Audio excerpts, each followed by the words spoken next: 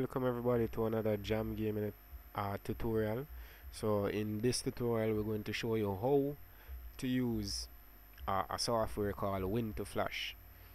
S- Uh, what basically the software is a software that you use to put uh, in the form of Windows on your thumb drive that you can boot your Windows from your thumb drive. Alright, so first thing that we need to do, to start is we need a link, which is this link here. It will be in the description. So this is where you come to download the link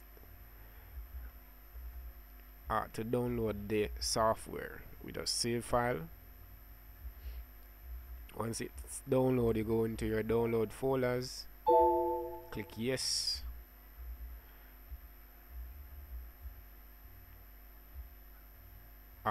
We don't want live support.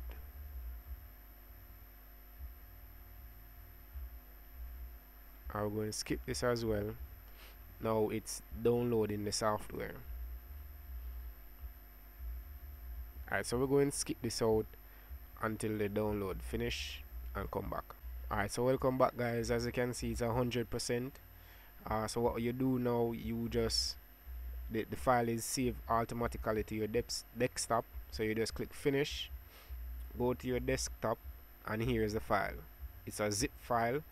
So you just basically open the file, and here is the application that you want to open. So it's going to ask you to extract. Then you just extract all, and it's going to be extracted right there on your desktop as well. So click on extract. So once it's done, this is the folder that you get, and this is the window that pops up. Alright, simply how to use this software now. You find the application, the exe file, which is this right here. Double click on it. Yes.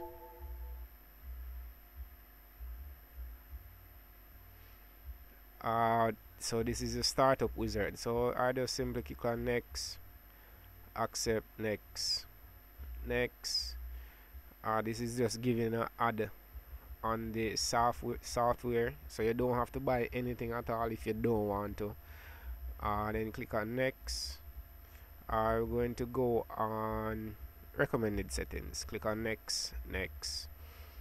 Alright, so this is basically what the software looks like. Alright, so to get started, we click on the advanced mode, and this is where you want to pay keen attention, guys. So now this is asking what you want the program to do. So we want to transfer Windows Vista /2008/7/8 setup to USB drive. We select it, ensure that it's highlighted, click on create. Now here is the program, basically what it looks like. And for the next step, what we're going to do is we're going to select the path that the Windows ISO file or RAR file or zip file or whatever file or image file or whatever file it is, we're going to find it on our computer. So we click on the select. You navigate to wherever you saved your Windows file, whether it be an ISO file or image file or whatever kind of file it is. Select it, click on open. Now we go down to the bottom here where we see USB drive. So now we are going to select our USB drive that is plugged in our computer.